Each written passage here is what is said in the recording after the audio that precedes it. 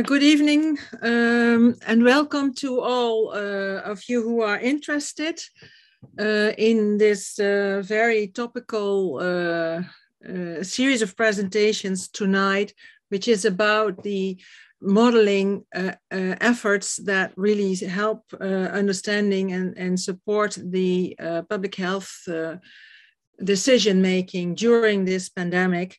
And this evening we have an important cast of characters to shed some light on how that process is done, but particularly also what the uncertainties are and how that is being handled. Before we get started, just a brief series of messages. If you have questions for the speakers, please enter them in the Q&A chat, indicating who you are addressing your questions to. Keep them short so that we can handle several of them. And some of them will be explained or answered, addressed by the presenters, and then they will also remain visible. And for those of you who will be watching this through YouTube, unfortunately, that option is not there. So that's just the preamble. With that, let me just, without further ado, introduce the first panelist. That's Professor Mark Bonten. He is an infectious disease professor at Julius Center and the University Medical Center of Utrecht. Mark, go ahead. Yes, let me try to share my screen. Can you see my screen? Yeah. Yes. So I will only give a very brief introduction as I'm looking as forward as you probably do to the presentations to come. The title of this webinar is Modeling of Uncertainties, and especially with a special interest now, of course, in the rise of Omicron. I don't think that there could have been a more timely day to have this webinar. This was one of the newspapers this morning, opening with the new lockdown as being an emergency break. And as you're probably familiar with, is that the decision to do this, to implement this lockdown was almost exclusively based on model predictions. So therefore, I think it's very good that we hear from the true experts how certain or uncertain these model predictions are. I am by training a medical doctor and an internist infectious disease specialist, and later became a clinical microbiologist. So I am not at all a modeler. Yet I became fascinated by mathematical modeling already, let's say 25 years ago, when I did a course in Oxford, where at that time one of the speakers of today was I think a very young staff member of the department.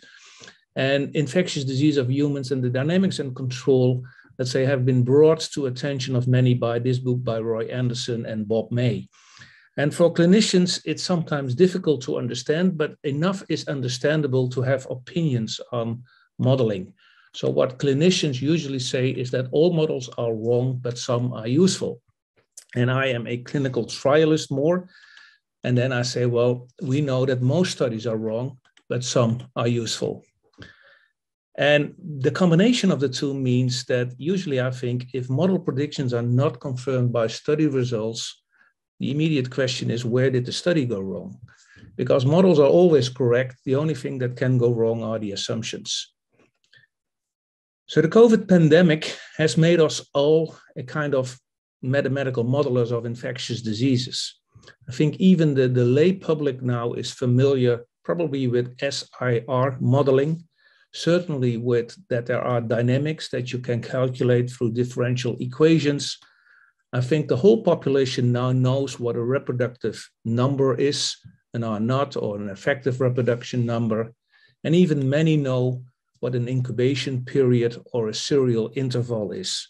All these aspects are critical in the use of mathematical modeling in order to, let's say, predict what will be coming next in a pandemic or in an outbreak. Also very important is, as we have learned through this pandemic, who contacts who. So who is in contact who at schools, at work, at the, let's say, the differences between generations. And all these things have been studied before, and are now, let's say, brought to real life in science and in communication about science and informing politicians and policymakers on a daily basis. So the goal of infection control in terms of mathematical modeling is very, very simple. Bring down something with a basic reproductive number above 1 to an effective reproduction number below 1 and keep it there. Well, real life is a little bit more difficult than that, as we all know, but this is basically what is intended. When COVID started, let's say January, February 2020, the first model papers appeared very rapidly. This was one, again, by Roy Anderson, but with collaboration from some of our Dutch colleagues, which appeared online on March 6. This was before the first lockdown activities in many countries in Europe. And this already explained what would happen. We would have in red an epidemic growth with a very fast doubling time at that time. There would be a big wave, and the effort should be made to control that first wave. And then we would have secondary waves each time that we would relax measures until sufficient immunity would have been built up in the community. This was on March 6. This paper from one of our speakers today was very, very influential in the United Kingdom. It was on March 16, and it predicted what would happen without control measures in the country. And actually, as I say, was very informative for the government to implement measures either to suppress or to mitigate what was coming. At that time, it was also, again, as in the previous paper, but now with more specific numbers for the population, predicted what would happen during the first wave, what measures should be implemented in order to bring down the number of hospitalization and intensive care admissions to levels that could be handled, and also what would happen in the future, that there would be blocks of control measures or lockdown periods each time that after some time that relaxations were implemented in order to control the further rises of the pandemic, as long as that we would have sufficient immunity, hopefully through immunization by vaccination or either through survived infections. And this is more or less typically, at least to some extent, what we have seen until today. These aspects became very popular when someone termed this the hammer and the dance, which was, let's say, nothing really new for those that were into mathematical modeling or infectious disease modeling, but became very popular with the lay public. And actually, these are just the signals that had already been shown in many previous models. So I'm very much looking forward to today's presenters that you can see here. And I'm also looking forward to the panel discussion that we can have at the end, because if something is certain for modeling is that there will be many questions, many opinions, and many debates on the value of these models and the role that they have played so far in this pandemic. With that, Marion, please go ahead. Yes, thank you, Mark. And also questions for Mark can be put in the Q&A. And we move on directly with Professor Michael Edelstein. I hope he joined us. Yes, I see you. Welcome. Good to see you. Who is Professor of Infectious Diseases and Vaccine Epidemiology, who, when we invited him, said immediately, I'm not a modeler, but we are very interested to hear your experience and your analysis of the vaccine response and the vaccine program in Israel, which of course is something that the world has learned a lot from. So Michael, and the floor is yours. Thanks, Marion. I'm just going to try and share my screen.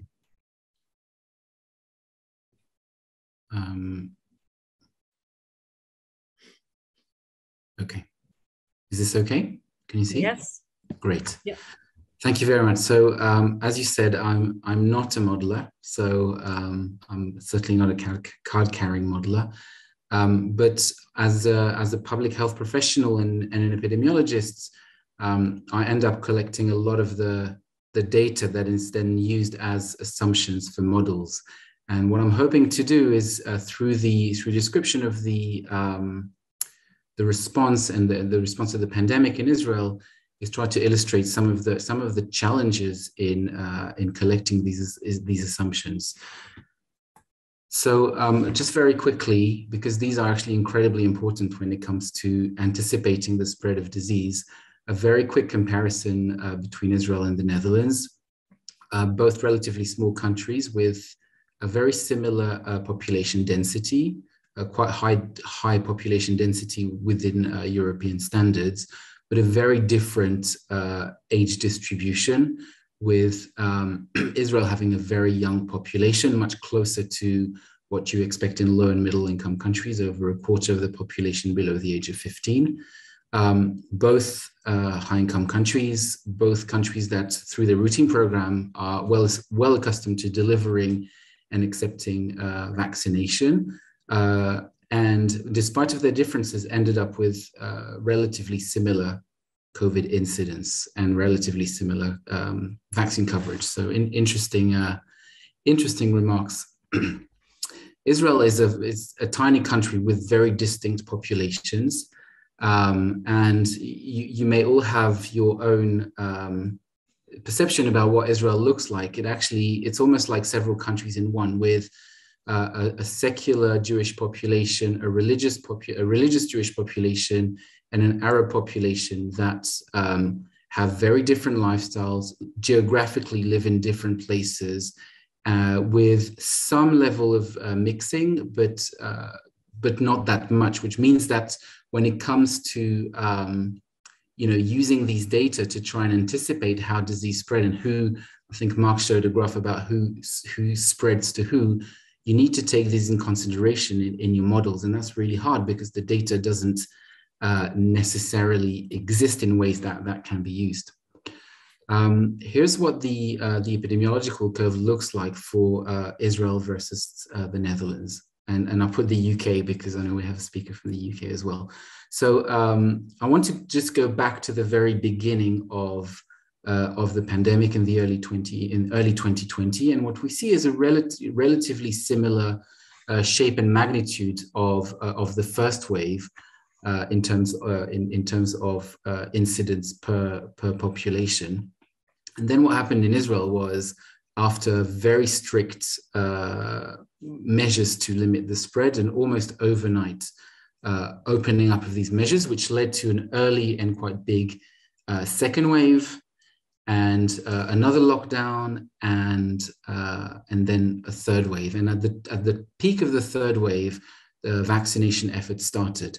And the vaccination efforts in Israel was both earlier and quicker than most countries. And we saw a rapid decline in incidence, and actually a period very briefly around June 2021 where the transmission went down to zero. There were, I think, for 3 days, no new cases reported, and the surveillance system is relatively robust.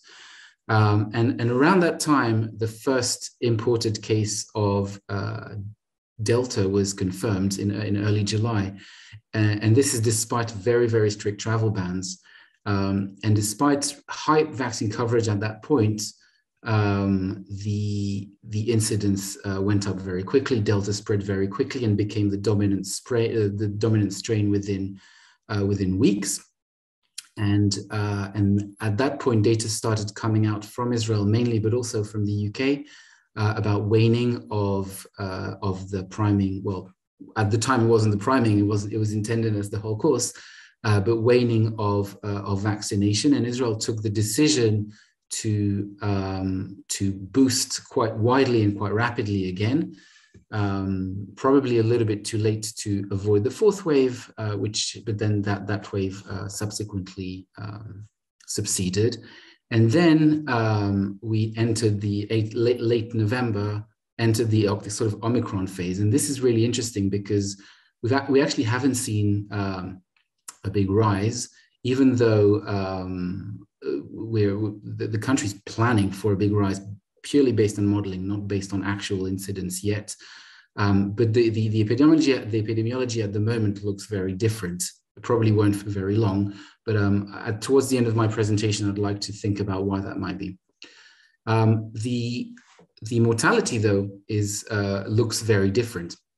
And this is interesting, and I particularly want to bring your attention to the first peak in early 2020, because whereas both the UK and the Netherlands saw quite large peaks of mortality, which were later attributed mainly to deaths in nursing homes, Israel saw very little mortality.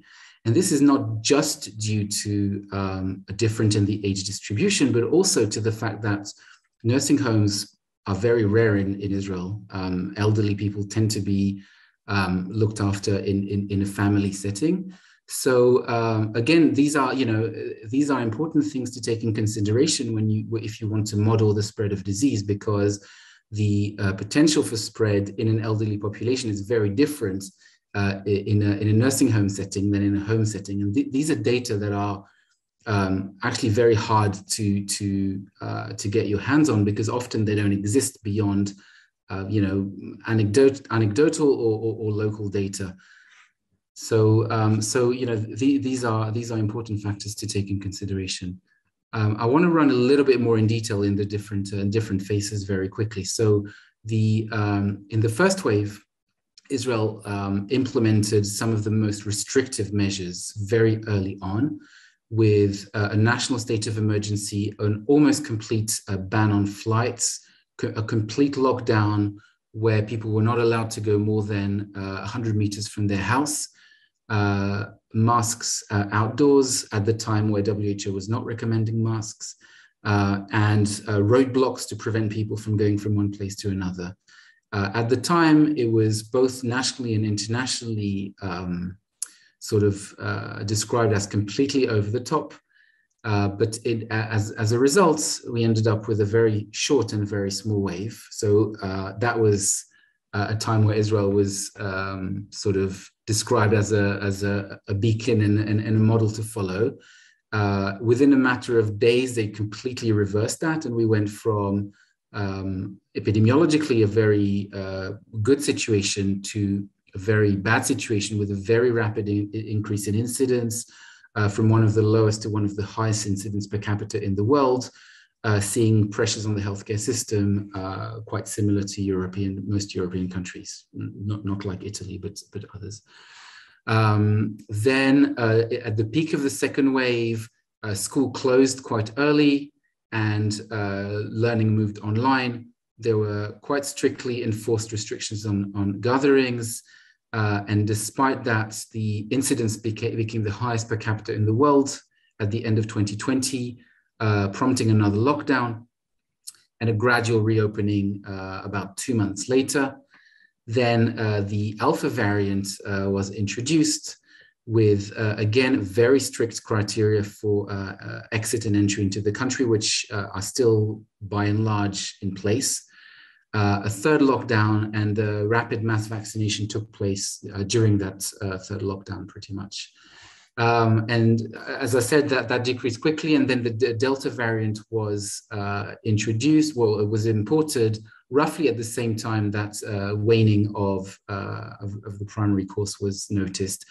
So a widespread boosting policy came into place, which and now about 7 million out of 9 million people have received a booster. And now we're in this phase where we're anticipating a fifth wave. Despite very few cases, there's almost a total closure on travel. Israelis cannot leave.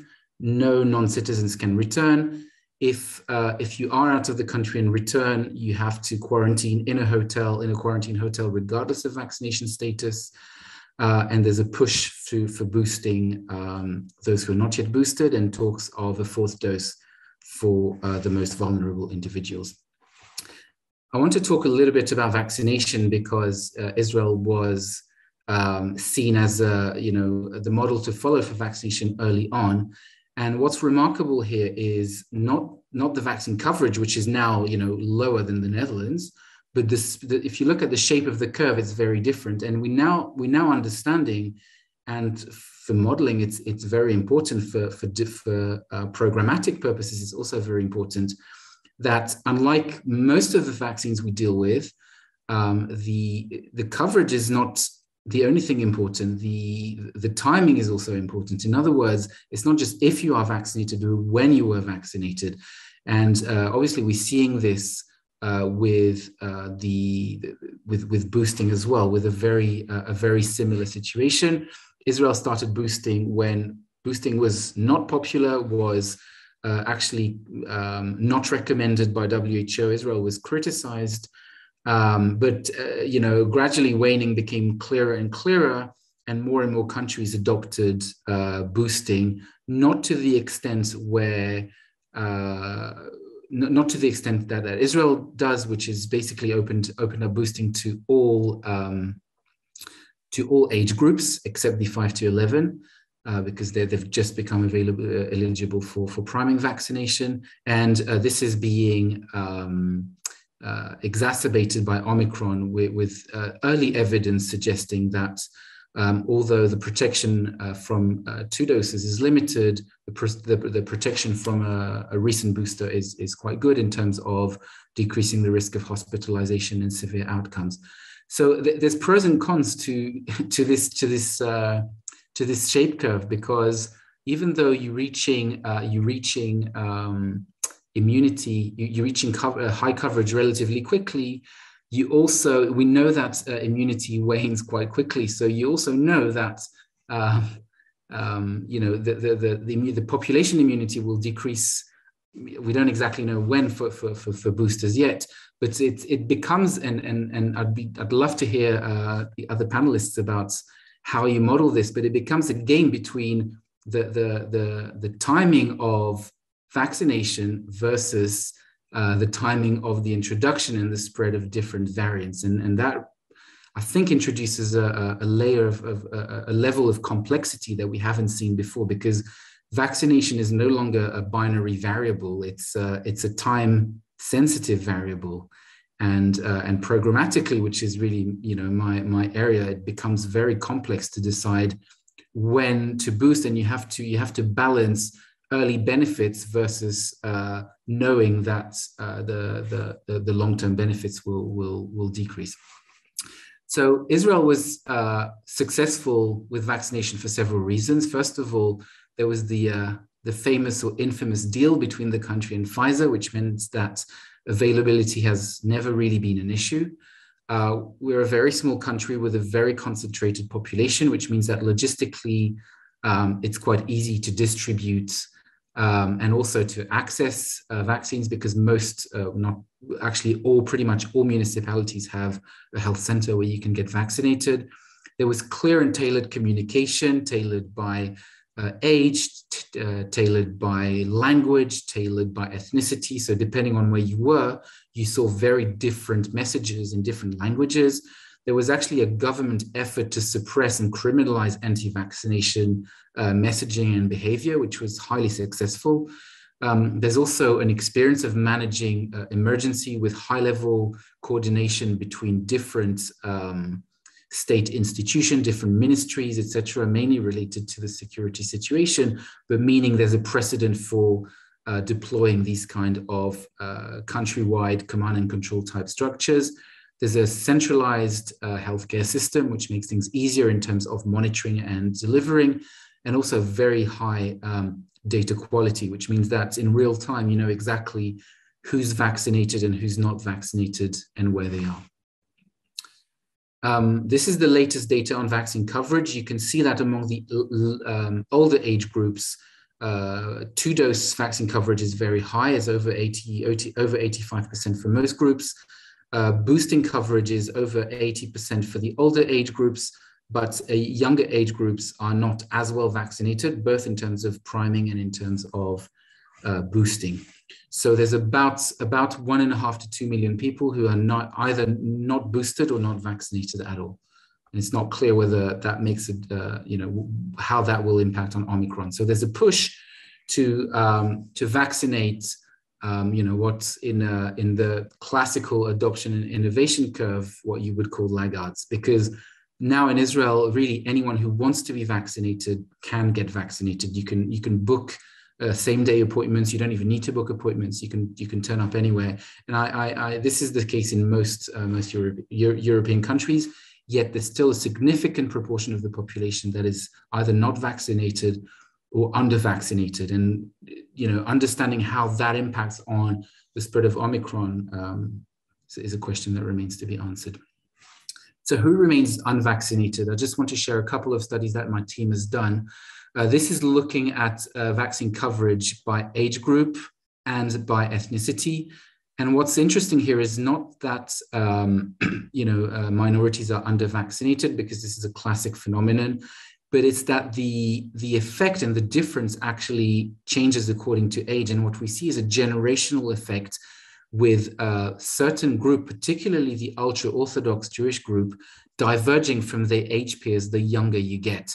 So if you look at the older individuals, the difference is relatively small, and the younger you get, the bigger the difference is. And this is a concern for childhood vaccination, because the least likely to vaccinate are young ultra-Orthodox individuals who are also parents of the largest number of children. The average number of children in this age group, in this population group, is about 5 to 6 children per family. So potentially in the future, you're seeing a large under-vaccinated or unvaccinated group. And we can actually see this. This is really an ongoing analysis that looks at the correlation between vaccine coverage in 20 to 39-year-olds, so people who are sort of young parents, with 5 to 11-year-olds, which is a group that started being vaccinated about three to 4 weeks ago. And what you see is that in the general Jewish population, you see a clear correlation. Each data point is a municipality. And you can do this in Israel because the municipality are largely distinct. There are relatively few places where the population is mixed. So in secular Jewish municipalities, you see that the higher the coverage in adults, in parents, the higher the coverage in children. So in other words, vaccinated parents are vaccinating their children.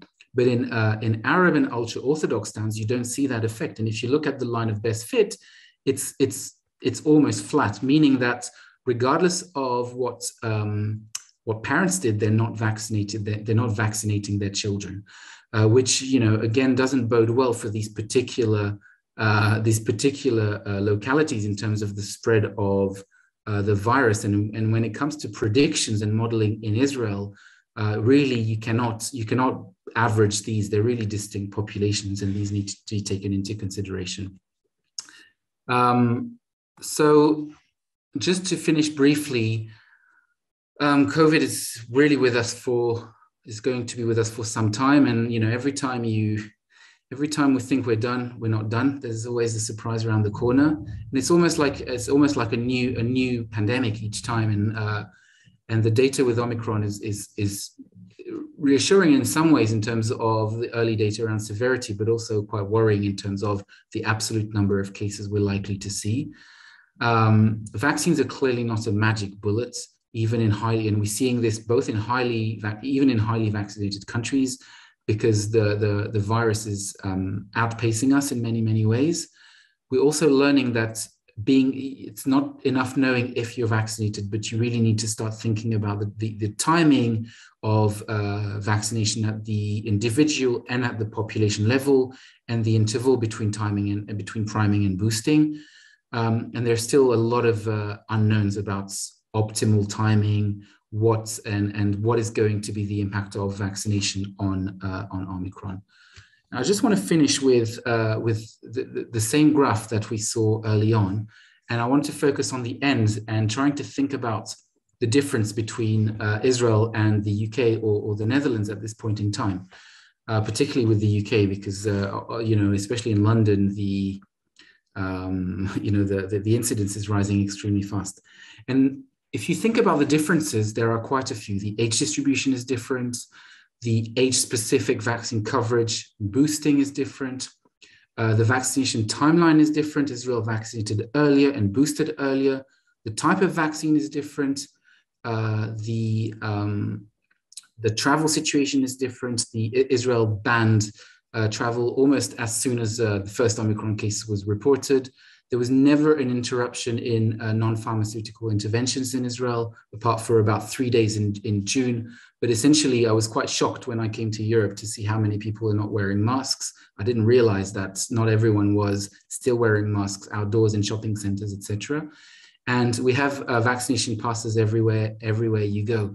So when it comes to trying to explain the differences, disentangling the different effects and the relative contribution of these different elements to explain differences between countries or even within countries becomes extremely complex. And now I'm really looking forward to the next 2 talks to hopefully shed some light on how you deal with such a level of complexity. Thank you very much. I just want to say one last thing, which is just a remark. It's not a scientific remark, it's a very empirical remark. And this is that if you look at different countries, and here I've put 5 countries, countries with very different policies, different introduction of vaccinations, different vaccines, different travel policies, et cetera, very different dates of lockdowns. There really isn't any country that stands out. You know, and this is really something that surprises me, and it just makes me wonder to what extent, you know, to what extent these measures actually make a difference, and to really understand and to unpick each of these. It's really mind-boggling, and I'm looking forward to hearing more from my 2 colleagues. Thank you very much. Thank you, Michael, for this thought-provoking talk and remarks. And I think certainly your last remark really resonates, because we have a lot of this finger pointing, this is much better, that is much better. But like you, I think we haven't seen the end of this yet. And it's really going to be important to try and see what we can learn here. We will take questions after everyone's talks at the panel, okay? So I will continue by introducing Jacco Wallinga, who is professor of modeling of infectious diseases at the Leiden University Medical Center, but who is also the head of the modeling group at the National Institute of Public Health. And has been working a lot with many of the uncertainties that really the modeling community has had to deal with. So Jacco, please take the floor.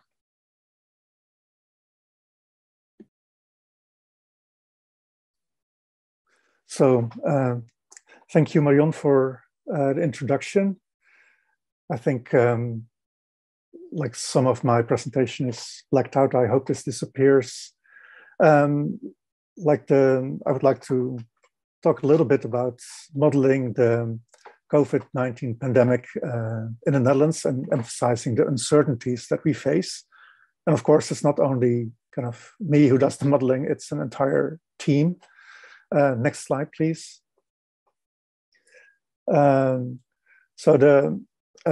Just to talk about the team at the RIVM, we've been modeling the spread and control of infectious diseases for like quite a long time now. And some people may wonder what we did before there was a pandemic.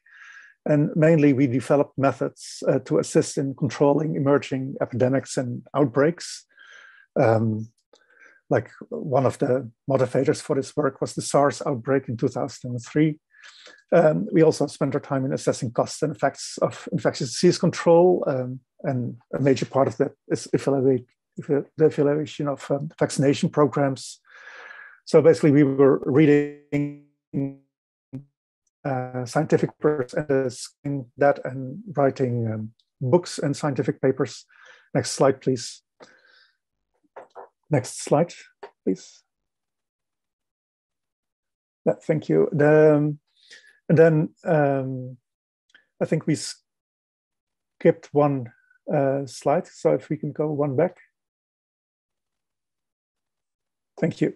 Like when the pandemic started in 2020, there was an article in Science, which I copied on the left, that basically stated that like one of the things that's happening now is that there's a kind of high stakes reality check to all the modeling that we are doing. And that's the way it felt. It was an unprecedented level of pressure. And basically what we do during the COVID-19 pandemic, and I think this holds for a lot of other modeling teams, is kind of statistical learning from incoming data. We are learning all the time.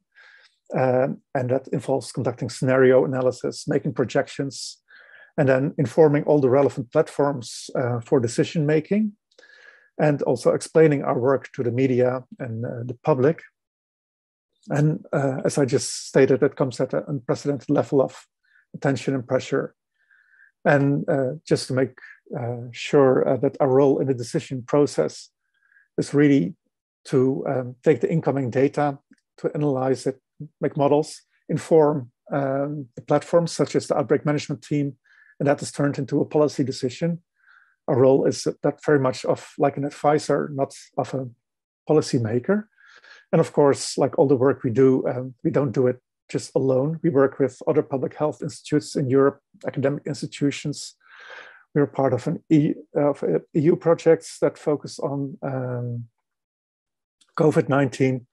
There's a WHO modeling network, like we did projects with WHO Europe and ECDC. Next slide, please. And like what I said before, like what we're doing is a kind of learning from incoming data. And I think what the role of modeling is that of combining the information from various data streams. And here on the left, you see a figure that shows for the Netherlands the number of hospitalizations in red, the number of ICU admissions in blue, and the number of deaths that were registered in yellow, and in gray, the number of positive cases. Like these are kind of the events of which we record and collect just the numbers and the timing. So we want to know the symptom onset of cases, like whether they have a positive test when they are admitted to hospital. We want to know when they are admitted to the ICU. We also want to know like when they enter there. And of course, we also want to know if they pass away or if they recover. And in addition to that, like we analyze the proportions of the variants in selected samples. So there's a lot of sequencing going on, and like we analyze that data as well. And we extract lots of information on the duration of stay, for example, in hospitals. Like that's important if we want to know how busy it's going to be. And we also integrate the information on the vaccinations. Like we need to know which types of vaccines are being used, how many shots are being given and when. And we also need to know the efficacy against infection, the efficacy against transmission, the efficacy against severe illness of all these vaccinations in the different age groups. And like as Michael already mentioned, we also need to collect some information on population behavior, like who is contacting whom. Like the self-reported number of contacts is something we collect. We also have data on mobility. So that's all kinds of information that we are taking in and using it to inform the models. Next slide, please. And the analysis and the modeling that's going on has to address like new questions all the time. Like one of the questions we studied lately was like whether we should vaccinate the very young children, the 5 to 11 years old, after the EMA has approved vaccination. We are faced with new questions when we have unanticipated events, such as the emergence of new variants like the omikron we are facing now. And of course, there are changing circumstances, like slowly, such as the willingness to follow rules and guidelines because of fatigue in the population. And on the right, I sketched a very primitive process of the kind of iterative or adaptive strategy that we use to learn from modeling. Basically, on top, we start by using a model or a revised model, including the data streams. We try to fit the model to these observations in the data stream. We make a prediction, that's in a kind of very broad sense.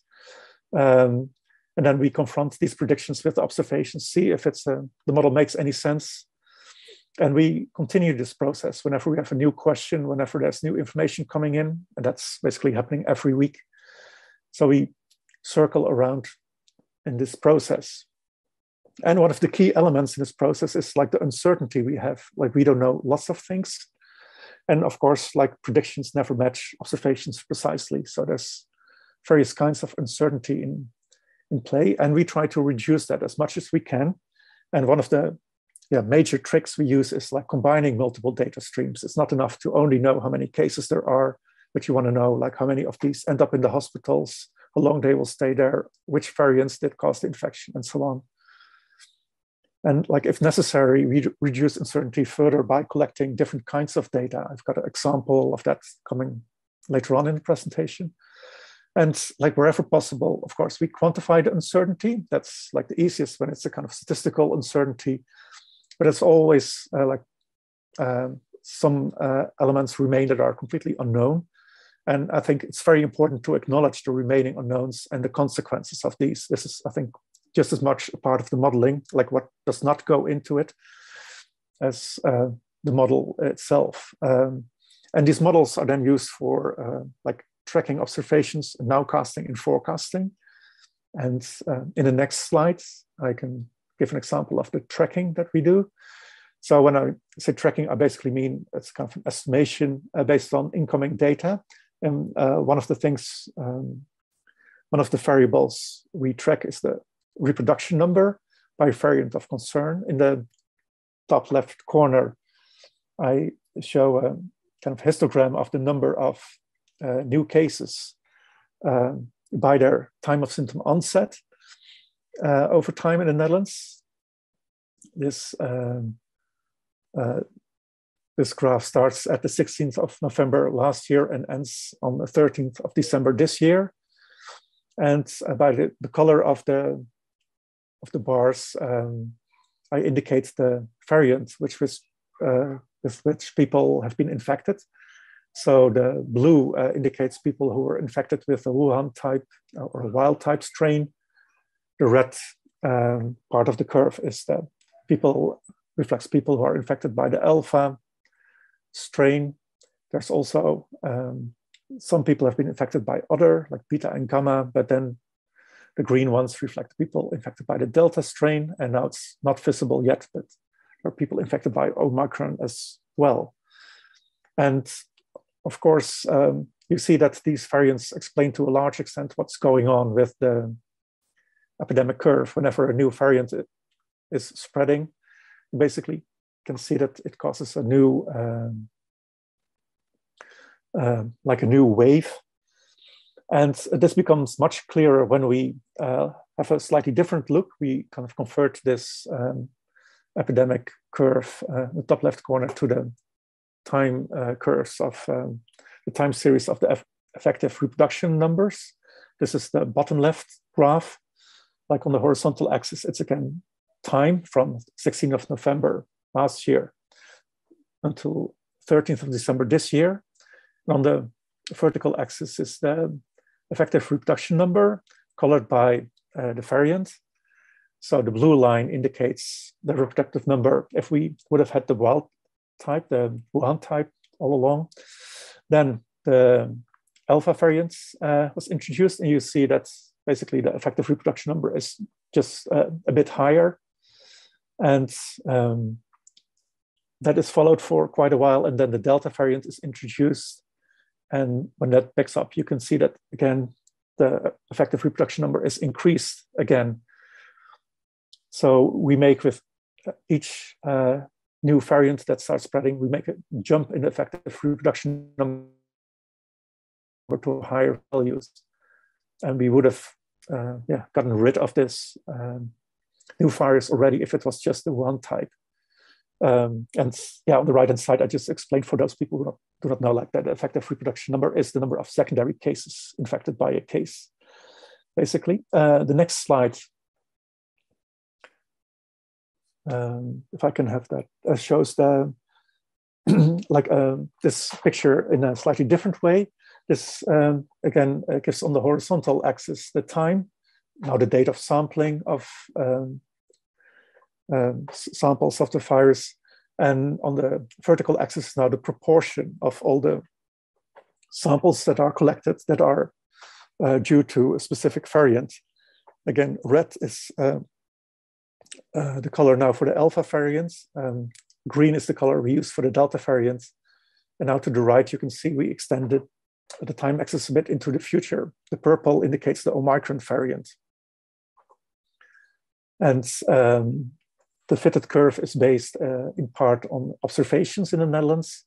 And when we try to quantify what kind of jump we are making in the effective reproduction number, we can see that using the data we have, that when we went from the Wuhan type to the alpha variant, we made a 34%, we had a 34% increase in reproduction number. When we then went from alpha to delta, there was a 51% increase. And now the estimate is when we move to the Omicron variant, there's a 160% increase. So in total, it's 2.6 times as much as before. And these estimates, I have to indicate, depend on assuming that the mean generation interval is similar for all these variants. If that's not the case, then a shorter generation interval or a serial interval gives a slightly lower reproduction number. Next slide, please. And then we use this information to inform a transmission model. And that's an example of what I called before forecasting. This figure that you see gives, again, on the horizontal axis time. This is time since the start of the pandemic in the Netherlands. It starts in March or February 2020. The black dots indicate the number of ICU admissions that are registered per day in the Netherlands. And through that, we fit our model. The fitted line is indicated by a red line here. And also we extended a little bit into the future. And we see that because of this Omicron, we can expect an increase in number of ICU admissions. Here in the curves that I show, just to make clear what I mean with a forecast and a scenario and a projection and a counterfactual. I indicated the red line represents the fit of the model, and the kind of band around it reflects the uncertainty in the parameter values. And basically, this is all conditional on the fit to the observed number of ICU admissions we have per day. So when we make projections, we assume that the measures are remaining the same here.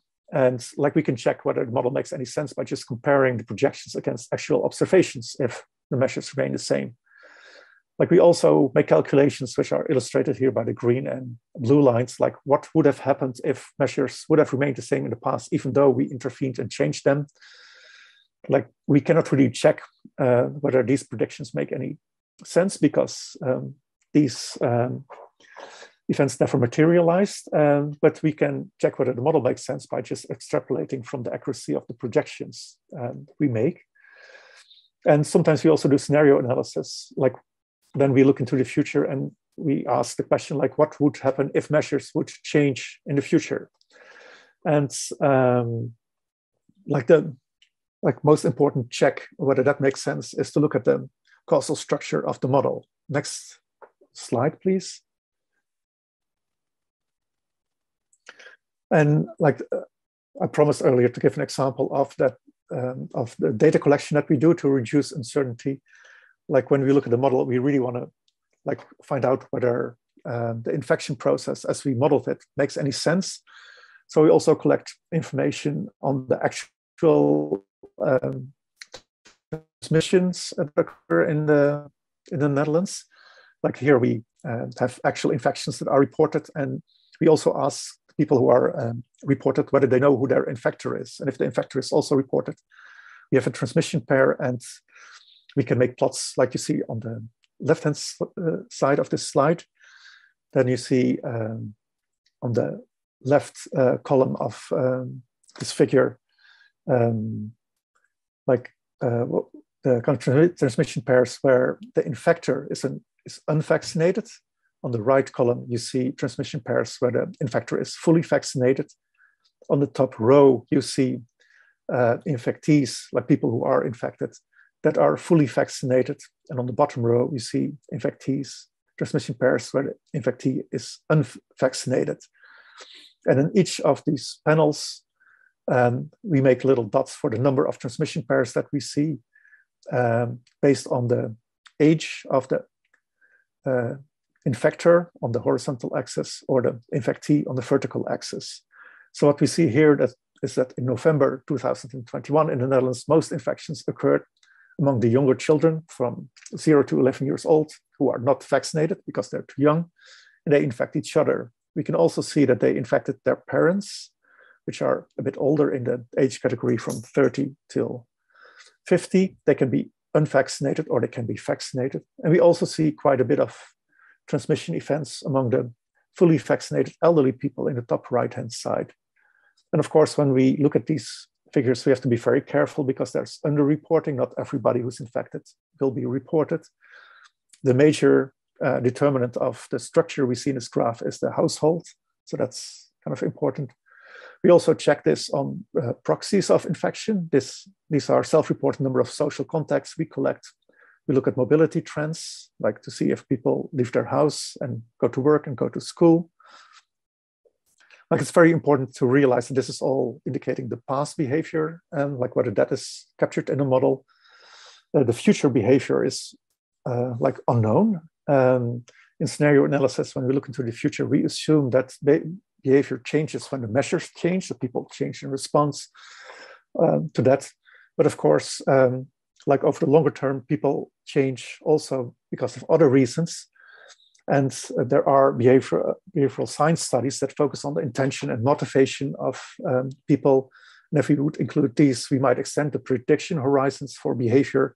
But I think for the time being, it's very important to realize that there's a kind of prediction horizon on each model because behavior over the longer term is not captured properly.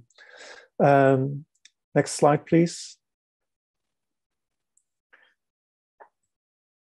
So when it comes down to the modeling, there are quite a few things that we know, and these are indicated on the left. So in the Netherlands, what we know at this moment, as we speak, there's very little available healthcare capacity. Hospitals have many patients with the Delta variant still. We know that the rate of increase of the Omicron variant relative to the Delta variant is high. This is what I tried to show you earlier. We also know that that's from other studies that have been published in the UK, that protection against mild disease is lower when exposed to Omicron as compared to the Delta variant. And we know that the booster vaccinations offer much better protection against Omicron than the two vaccine doses do, or having had a previous infection months ago. So that's what we know. And then on the right, I indicated some elements where we're still a little bit in the dark. Like we don't know exactly in the Netherlands how many people will accept a booster vaccine when it's offered. We don't know what the generation interval or the serial interval is of the Omicron variant. I indicated that earlier on. That's kind of important if we want to interpret it properly, but we have to wait until that information comes in. We don't know that much about the severity of infection with the Omicron variant yet. And with the severity, I really mean the probability of hospitalization among unvaccinated, uninfected individuals, given their age and the background. It's very important to know all these things. We don't know that much yet about the vaccine efficacy against infection, against transmission and hospitalization yet. And like also there, we have to be very specific, like which types of vaccines. And we don't know yet how long people will stay in the hospital upon admission. So that's quite a bit of important things are unknown. The last slide. Next slide, please. Which will be, okay. That's what I want to say. Like, it's very important to communicate these elements. So I think we spend a lot of our time, and also like our boss is spending a lot of his time on communicating like the system dynamics of this infectious disease and its control and the risks and uncertainties that pertain to that. And I think throughout what we found out, it's very important to always communicate like the context of whatever number we have. Like it's very important when we talk about, for example, the incidence of ICU admissions, like to know what we are really talking about. Is this like an estimate based on the actual data, or is it like a nowcast? Is it something that we think is happening right now, but we don't know yet because the incoming data is not yet complete on the current date? Or is it a forecast? Is something that we predict? And or would it be counterfactual, like something that would have happened if we had not intervened? So in all these cases, also the communication of uncertainty is very different. Like when it's an estimate, we can communicate it as kind of a confidence interval, that everybody's familiar with that. But when it's a counterfactual, it's really the story that matters. And I think it's also important to realize in what kind of setting we are talking. We are talking to policymakers, usually through kind of several fora. We have to talk to the public. Sometimes we have to also talk to people in court. And of course, like right now, we have to inform our colleagues. So in the next slide, basically, I would like to thank everyone for bearing with me and stressing again that this is not my own work, it's like teamwork, and these are all the team members. Thank you for your attention. Thank you, Jacco. We see quite a few questions popping up, so and we will pick some of them in the discussion, the panel discussion. Moving right on to Neil Ferguson, who's a professor of mathematical biology of Imperial College, and who also said I could stay 5 to 10 minutes longer if needed. So that's great. Neil? Thanks, Marion. I'll just share my screen. So I'll go quickly. I'll give a little bit on what we've learned from Omicron in the UK towards the end of this presentation. But just a little bit of an introduction. So I'll talk a little bit basically about modeling and uncertainty, and then focus really on what we've done on variants and vaccines. So this is my friend and colleague, Stephen Riley, who has moved from Imperial College now to head analytics and modeling at the UK Health Security Agency, so the same role as Jacco fulfills in the Netherlands. In terms of what we try to do, I mean, and this is only one, as Jacco said, one particular aspect of infectious disease modeling, let's say mathematical epidemiology.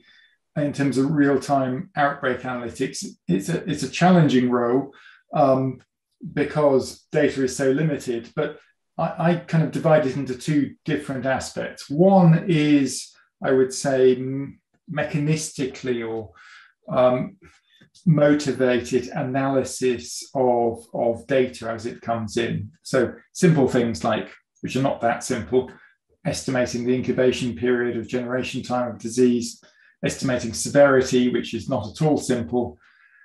We have much better tools now than we used to have, thanks to Jacco and colleagues, estimating transmissibility or the effective reproduction number, and then pulling all those things together to give policymakers some sort of assessment of risk posed by, let's say, a new virus or a new variant of a virus.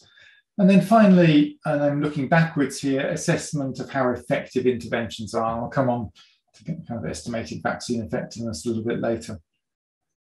And then we have the use of dynamical modeling, which has been really about a third of what we've done during this pandemic, which is really, I mean, in a forward-looking sense, I mean, fitting to the past, and as Jacco said, trying to project the future. Forecasting is, in some sense, the simple way of doing that and can only go a few weeks forward. You basically assume nothing changes in that interval. Then the more challenging thing is looking at intervention options and so-called counterfactuals.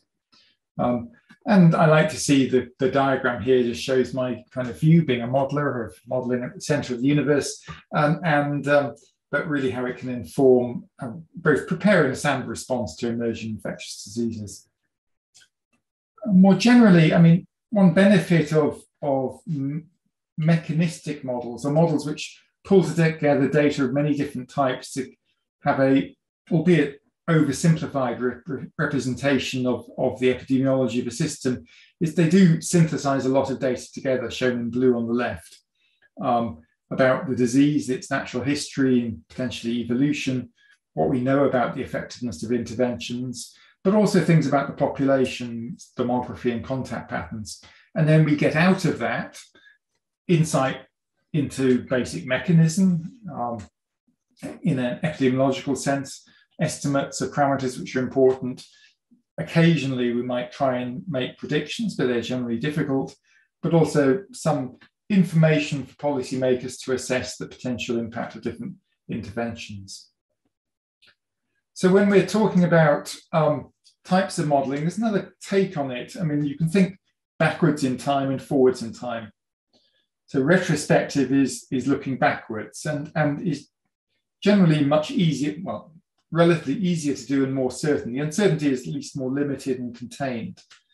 And here we're trying to understand past trends in transmission, for instance.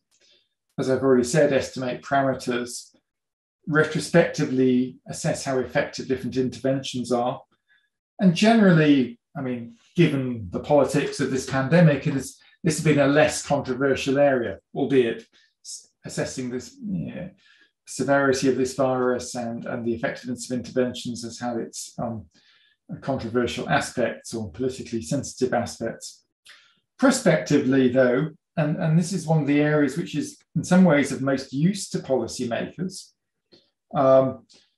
we have a lot more uncertainty. I mean, predicting the future is difficult. And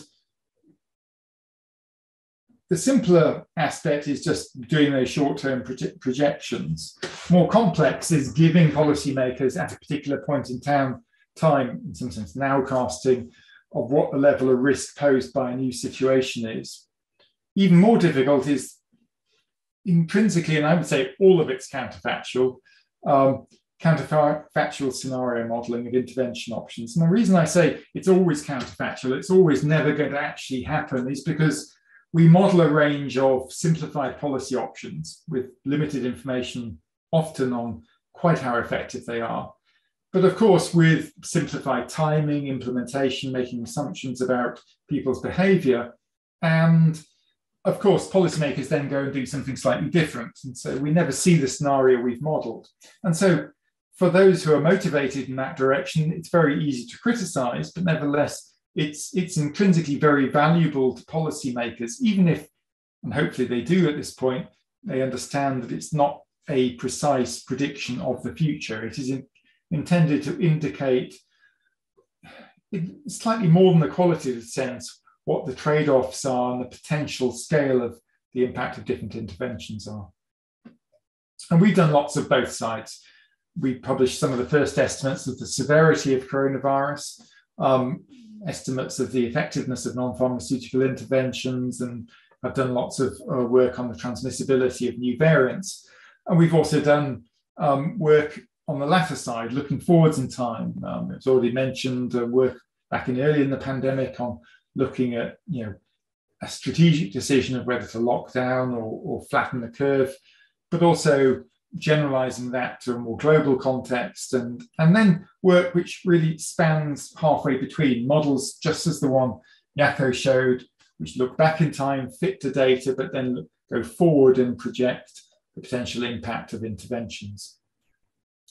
So giving a concrete example from the UK context of sort of counterfactual projections we were doing, and this is going all the way back more than a year ago, where, like every other country, most other countries in Europe, we were seeing an uptick in cases. This was prior to Alpha coming along. It was just down to lockdown measures being lifted. And whilst we had said back in March that this would be the inevitable consequence of lifting off lockdown measures, nevertheless, policymakers wanted a sense of what the potential impact of additional social distancing measures, somewhat short of the first lockdown, keeping schools open, but what might the effect be? They were also, in the UK context, rather concerned about could they relax measures over Christmas, not shown here. And so here we didn't attempt to predict exactly what the effect of the second lockdown would be. We had an estimate of it, but not a precise estimate. but we show, depending on the level of effectiveness, the different colored curves, that would be the likely impact going forward. And then we also looked at an additional scenario. We anticipated, this is looking at daily deaths, that would not be sufficient. I mean, going back to all that modeling back in March, that if you only intervene for a certain point of time before you have vaccine, then cases will resurge. We anticipated, and then of course, a January lockdown, which the UK did introduce, would be necessary after all. Of course, reality did not match that, because then we had the Alpha variant came along and made the situation considerably worse. So if the topic of this seminar is around modeling uncertainty, I mean, this is an entirely figurative, illustrative picture, but if you think of axes of time on the bottom, doing something early in a pandemic, late in a pandemic, and then whether you're looking backwards in the time at the top or forwards in time at the bottom, then the uncertainty is always greatest if you're doing something early on with limited data, or if you're attempting to say anything about the future, and is always better if you have a lot more data and are looking back at the past. After that little introduction, I'll be more concrete and just talk about some work we've done on variants and vaccines.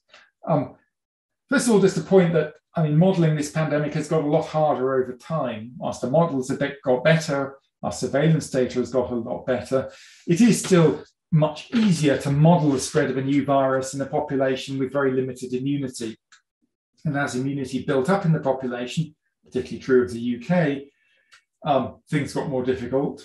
Then we got new variants with different epidemiological characteristics. And then, of course, we introduced vaccination. And whilst I'll come on to vaccine effectiveness, we have estimates of vaccine effectiveness. They're not perfect estimates.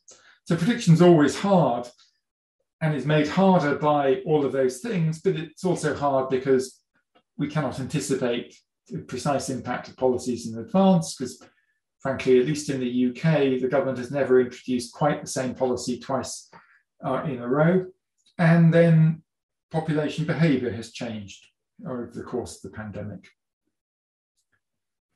So just to give an illustration of how do we assess things like the relative transmissibility of a new variant? And this is data from different English regions.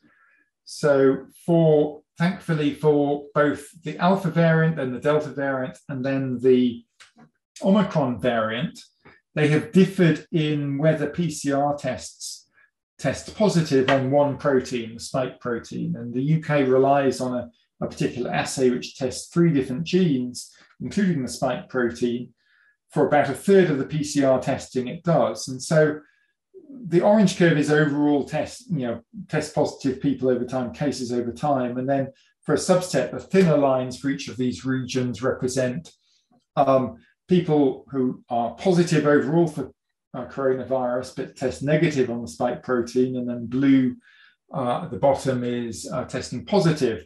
And this is going back in time to 2020, beginning of 2021. So, and looking at the introduction, well, the growth of the Alpha variant, which almost certainly originated in the UK. The pink areas represent times where the country was in lockdown, though, albeit those 2 lockdowns were different. Schools were open in the first one, which was the second lockdown in England, and then closed in the January 3rd lockdown. And what we saw in that second lockdown in November is a growth of the Alpha variant in nearly every area, despite the lockdown being in place, but decline of the old wild type variant. And seeing that in multiple locations when one, even if the generation time, the serial interval is different, having one variant go down and the other go up is a clear signifier of increased transmissibility. And that allowed us to estimate that level of increased transmissibility. And the estimates vary depending on what serial interval you assume, but we estimated of the order at the time of between 50 and 80%, probably closer to 50 than 80. And then we had exactly the same situation occur, albeit on a more complex background, with the Delta variant coming into the UK. Whilst it didn't originate in the UK, we were the most heavily seeded country in Europe because of historical ties to India. And so we had heavy seeding in late April. and you see the Delta variant rise. This is now plotted on a logarithmic scale, so it's kind of straight line increase across multiple regions. It was introduced at a time where the UK was still in partial lockdown. The Alpha variant was declining, partly, well, largely because of the introduction of vaccination, but the Delta variant increased, and that allows you to estimate again the relative transmission advantage, albeit on, as I say, on a more complex background. And the more complex background is vaccines, which are clearly the long-term solution to the, albeit an imperfect solution, not a magic bullet, but clearly are the long-term solution to the pandemic.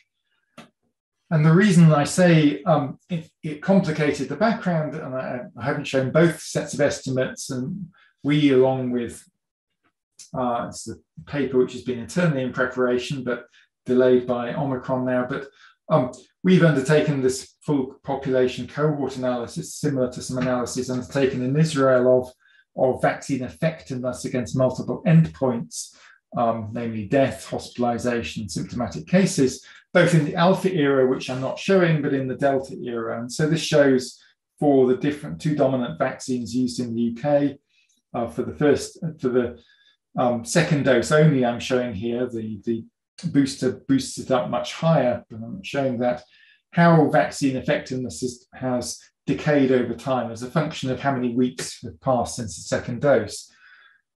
Important to note is for Alpha, the bottom curve was much higher. So Delta was a partial immune escape variant, whilst protection against severe disease, hospitalization, death was, as you can see from these graphs, largely preserved, kept above, certainly for death, above 90% at all of those time points. Against symptomatic disease, particularly for the AstraZeneca vaccine, it was severely compromised. And now it has been compromised further by Omicron. So we do a lot of real-time modeling. I've already shown you some of the papers using those sort of estimates, both of relative transmission advantage, but also vaccine effectiveness to inform UK government policy. One of the major things we've done this year is to look at that exact trade-off between the rollout of vaccines and how much that allows you to lift social distancing measures and still have manageable levels of hospital bed occupancy. This shows some illustrative, and the graph actually not in press in the Lancet, it's out in the Lancet, some illustrative scenarios. The UK government, we have a right of centre government which believes in individual liberty. They're mostly concerned with relaxing measures as soon as they can without overwhelming our health system. And so, I mean, they adopted measures akin to that sort of red curve you can see on the graphs in front of you. So where next? I'm just saving a little bit of time for talking about Omicron. We have seen a sudden spike in infections. This is the UK government dashboard, publicly available each day. If you look at the bottom left there, you'll see case numbers have now risen per day to the highest level they've ever been in the UK, over 90,000 cases per day. And that is largely down to the arrival of the Omicron variant. If we look at its frequency among all cases of coronavirus, it has gone up exponentially, incredibly fast. In the first, period, basically a doubling time of 2 days. It's slowed a little bit now, but certainly under 3 days. This is two different measures of the proportion of all coronavirus cases in the UK which are Omicron. One is from VAM, means variant testing, it's genotype testing, it's more reliable. The second is from that spike protein testing, a third of PCR tests, more numerous, but slightly less reliable, but they basically show a very similar picture of rise. And now we're above, from the representative point of view, the SGTF, the spike testing is more reliable, but at this point in time, this data goes back a few days, we're above half of all of cases in the UK being Omicron, we estimate. We have, fortunately, a very detailed, data set to analyze. We have, as well as just this aggregate numbers I just showed you, we have a line list of every single individual who's tested positive with any coronavirus during the whole pandemic. linked to their vaccination status, linked to their hospital records, and linked to whether they died or not. And that allows for very detailed analysis, particularly at times like these, of the emergent properties of new variants. And this is what I'm showing you here. This is just impact on vaccine effectiveness. And it's a complicated table, but basically the different rows show different vaccination status. So AZ D1 less than 21 represents people who've had a first dose of AstraZeneca, nothing else, and are less than 21 days from that first dose, going all the way down to, for instance, PF D3 14 plus, which are people with Pfizer. Post-dose 3, they've had a booster dose and they're more than 14 days out from that booster dose. And what we can do very quickly is ask, what are the predictors of somebody being an Omicron case versus a Delta case, controlling for lots of other demographic variables? And that's represented through a hazard ratio. If people are more likely to be Omicron than Delta, given they are a case, if they're vaccinated, it indicates that vaccines are less effective against Omicron than Delta. And so we can use these relative risks, or hazard ratios as they're called, to estimate vaccine effectiveness. We know to quite a degree of precision vaccine effectiveness against Delta. And here, I mean, there are multiple different estimates. I'm actually showing the estimates from the UK Health Security Agency. But applying these scaling factors, we can estimate then the vaccine effectiveness against Omicron. And what we see is a dramatic drop in those two effectiveness. For AstraZeneca down to basically 0, but even for if you've had 2 doses of Pfizer, if you're more than 14 days, well, certainly of the order of 4 or 5 months out, which is what we're talking about for most of the population, down to no more than about 20%. And if you use different estimates for the vaccine effectiveness against Delta, down to basically 0. The good news from this is that if people are only a month or 2 out from their booster dose, they still have vaccine effectiveness of somewhere, depends on, again, which estimates you use for Delta, but we think somewhere between about 55 and 80% protection. And I should say this is against mild symptomatic disease. The other thing which is important, particularly in a context like the UK, where we've been running the epidemic quite hot for several months, and so we estimate now that something over 1/3 of the population has been infected with coronavirus, is we estimate that somewhere between a 5- and 6-fold increase in the risk of reinfection with Omicron compared with earlier variants. So if you've had a previous coronavirus infection, in the past, we had estimates of how much that protected you against reinfection of the order of about 85%. From a cohort study in the UK, after about 6 months, that's probably gone down to, I mean, close to 0%. So Omicron seems to escape, natural immunity to a high degree in terms of reinfection, but probably not in terms of severe disease. And whilst we will have later this week more definitive estimates of the protection people have against severe disease with Omicron after being vaccinated, this is an extrapolation using modeling of the relationship between antibody titers. And what these graphs show, first of all, is the top row is Delta, the bottom row is Omicron. The left-hand side shows what are called neutralizing antibody titers, which are how many, the level of antibodies in your blood against Delta. And you see somebody who's had a first dose right on the left, and then they get the second dose, the antibodies go higher, and then they get a third dose, the antibodies go even higher.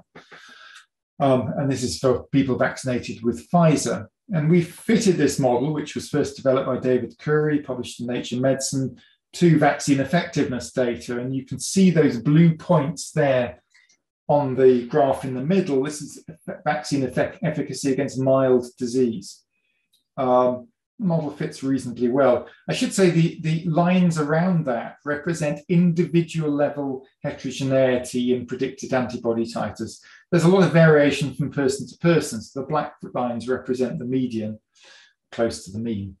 And then against severe disease, we think protection is much more, which is on the right-hand side, is much more protected, much more preserved.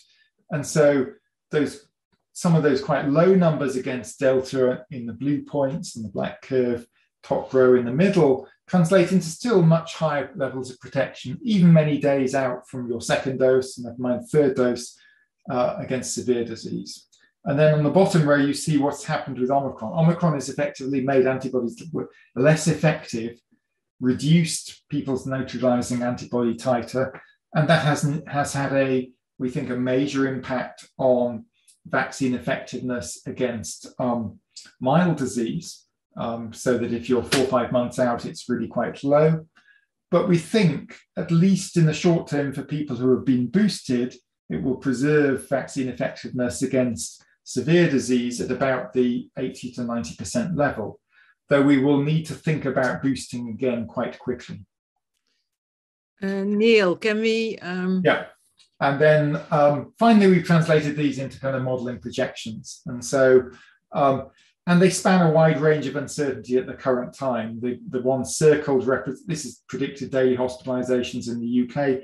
They range from anything from of the order of 3,000 hospitalizations today, which is less than the alpha peak we saw a year ago, to much, much worse. And this is what we are trying to resolve. And that is it. Okay, thank you very much. I think we've seen a very clear, display of the challenges faced by all of you in trying to help the decision making. Can I ask all the panelists to switch on their camera so we can get some questions out? So let me start with a question for Neil that was in the Q&A. So there was a question about whether or not it is possible for you and for Jaco, I think, to include things like humidity, temperature, the potential for micro-vaccination through low-dose exposures, and the super spreading events into your modeling. I would say, please. So we have looked at seasonality a little. I mean, it probably is there, but it's not a huge effect. It's quite hard to discern given we are in a pandemic and different policies have been imposed in different regions. But for most of our modeling, we do include it. I mean, the issue of microdosing, or let's say boosting of immunity upon exposure, is an interesting one. Difficult to get good data on, but it is something we have considered. And we have done a little bit of modeling of it, but it's not within our kind of default modeling scenario. Maybe I'll let Jaco respond. Okay, I can add to that. Like we have incorporated like some elements into the model, and I think the one that was left open is still super spreading. I think sometimes, like for say model predictions at a national level, that's implicitly included, like in most of the projections. But sometimes for like smaller scale studies, you want to include it explicitly. So that depends a little bit on the setting. But I think it's, yeah, whenever it's needed, it's very often included into modeling as well. And I think like each of these new elements comes with a kind of question for the data to back it up. I think that's what Neil was answering for the microdosing, but also for super spreading, kind of we need to know kind of what kind of probability for how large a number of cases can be infected by one person or in one event. And there's, we have a little bit of data, but it's still very hard to get the data right. And also, just coming back to the humidity and temperature, like we do include it in our models. It explains a kind of seasonal effects we see. And for that reason, we expect it's easier or efficient in winter as compared to summer. But we don't know if it's like a cause or just a correlate of something, a confounding factor. We just know that in winter, in general, it goes better, but it might be because people are inside more. And it happens to coincide with the annual pattern in absolute humidity. So that's how we deal with these observables. Okay, thank you. Maybe a question for Michael. I think this issue of the timing of boosters is becoming critical as we now look, well, seeing Omicron and seeing Niels' work have come to realize. So what are you looking at in Israel? Because your time since booster has been a while. Are you going to rebooster? Yeah. So it's an interesting question. I mean, the eligibility criteria allow you to get boosted 6 months after your second dose. So the boosting started around late July. So we're getting close to the 6 months the 6 months period. There are some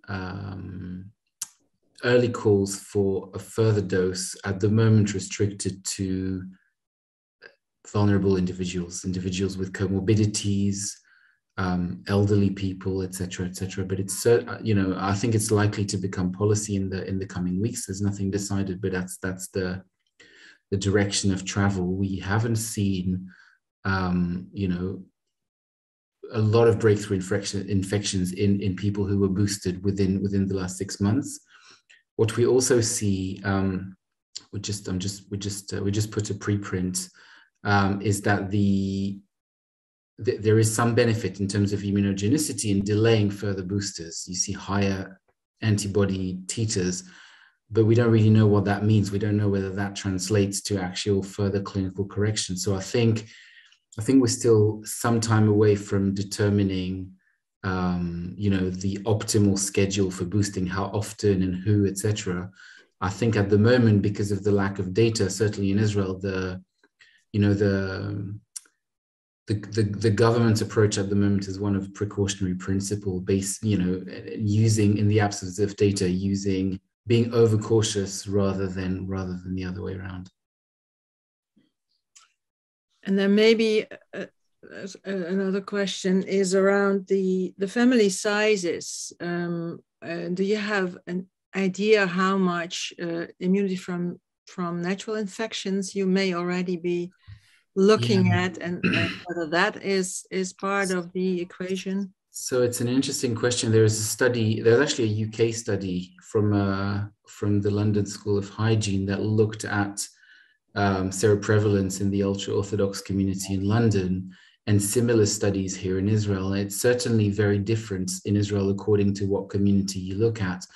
I can't remember the figure, but it was very high, partly because I think it was around 50, more than 50 to 60% in that community, and that was a while ago, for two reasons. The first one is, this is a community that lives in crowded environments with very large household sizes. The second one is, this is also the community that is the least vaccinated, and a very young community. The average age is like late teens. There's more than 50% of the community that's less than 18. So there was this belief that COVID is really not. It's not so much. It wasn't so much anti-vaccination in the sense that believing conspiracy theories, etc. But it was more a belief that COVID was not a serious disease for them, and therefore there was actually deliberate, organized at the community level attempts to get massively infected in order to create herd immunity in these communities. So you actually end up with very high level of natural infection, and you see, the proportion of cases. The community represents 10 to 12% of the population in Israel, and about 35% of the cases. Michael, also a question from me. You showed us a striking difference between Israel and UK and the Netherlands when it comes to the deaths, the numbers of people dying in the first wave. which mainly were elderly. And you alluded that to the difference between Israel and the Netherlands, with the Netherlands having many people living in nursing homes, and Israel, they take care of the elderly. But that's what they also do in Italy. And it was one of the questions. How then would you see the high death rate in Italy as opposed to what happened in Israel? So I think it's a combination of factors, but the age distribution is very different. Italy is one of the oldest countries in Europe. The population of Israel is very young. There's only, I think, 10 to 12% of the population that's over the age of 65 in the first place. So I think if you combine the relatively small proportion of individuals in this age group, combined with the fact that there's not that many opportunities for person-to-person transmission within that age group, I think that's a plausible explanation for the lack of a mortality peak. Okay, thank you. And a question to Jacco that came along.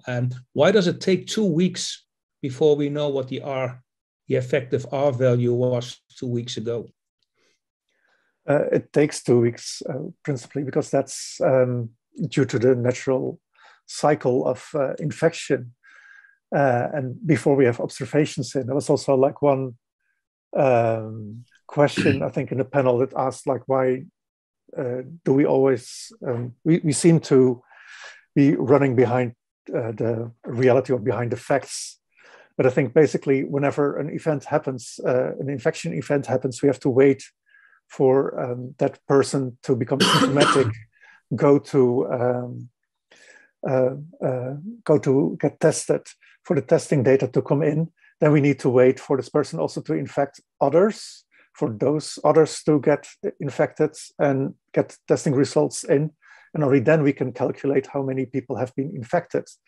And that total, in total takes 14 days. And of course, we can manipulate it a little bit by saying, like, well, we calculate exactly the same variable, but we base it on the time of symptom onset of the infectees rather than the infector, and we would have gained a little bit, but we cannot be much faster than the data comes in. And that's basically why we have to deal with the 14 days. Okay. There's a couple of questions around the combination of different vaccines. Neil, addressed to you. Do you have any information, and is that factored into the modeling estimates? So it's looking at switch protocols where you have a primary. I think I just answered it online actually to save time. Okay, but I mean, the simple answer is we don't have a lot on mixing primary courses, but there is data on boosters. I mean, say AZ followed by Pfizer or Pfizer followed by Moderna. They tend to suggest that it doesn't really, as long as it's an mRNA booster, it doesn't really matter what your primary course was, and you get similar levels of effectiveness after the booster dose.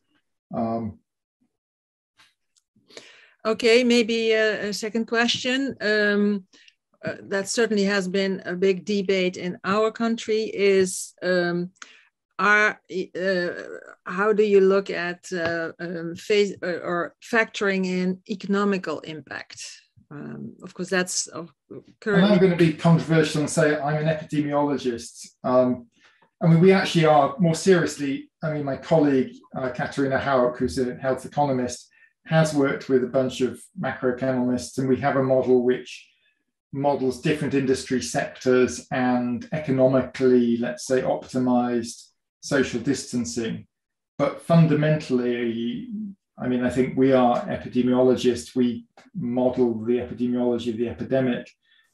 I think far too much has been spoken about the supposed trade-off between, let's say, the economy and public health. And the evidence actually points to the fact that the countries which have maintained control over COVID better and have minimized deaths have also done better economically. As we come to an end of the session, one question to each of you. After you have a well-deserved night of sleep and you wake up tomorrow morning, which of the parameters that you use would you like to know tomorrow morning with 100% certainty? let others answer first. Yes, Michael. I'm not a modeler, so I don't have parameters to put in models. But what I think one of the key questions, and we're starting to have answers, is the effectiveness of vaccine schedules around Omicron, because that will completely change. You know, are we back to square one, or are we able to? Are we going to be able to withhold, to sort of ride through the Omicron wave? Okay, Jacco, now you know this, so you can't answer the same. Well, in addition to what Michael just said, I would also like to know when the pandemic waves kind of end and normalize. I mean, for private reasons, I would be very interested in knowing when it stops, but I'm very curious how this whole pandemic, how it evolves over time, whether it will become something like a new influenza or not. Then final word to Neil. Well, I mean, I spent all weekend and today working on a preprint on the severity of Omicron and vaccine effectiveness against severe disease. So that's rather obsessing my thoughts. I tend to agree with Jacco. It would be nice to have I think there are some key unknowns, particularly around the potentially the role of T cells or let me start again. We know that antibody titer is a very good correlative protection against infection. We don't know whether protection against severe disease, which is what we care about most, is preserved for a much longer time or hits the minimum floor. That will make a fundamental difference to long-term vaccination strategies. And yeah, I would like to know that, because at the moment we've only followed people 6-8 months out, and so we just don't know the answer whether it carries on decaying, but it will determine, you know, how often we have to vaccinate in future. Thank you. And thank you all. This the last one, where cellular immunity hits the floor. Sounds like a nice title for a movie, but we have to deal with this question for the coming months. I would like to thank all of you, all three speakers, for excellent presentations. The audience for raising so many questions that will keep us working, answering them for some time after the meeting. Thank you, KNAW, for organizing this. Thank you, Marion, for sharing this. And then all the best, and looking forward to see you again on the next webinar. Bye-bye. Thank you.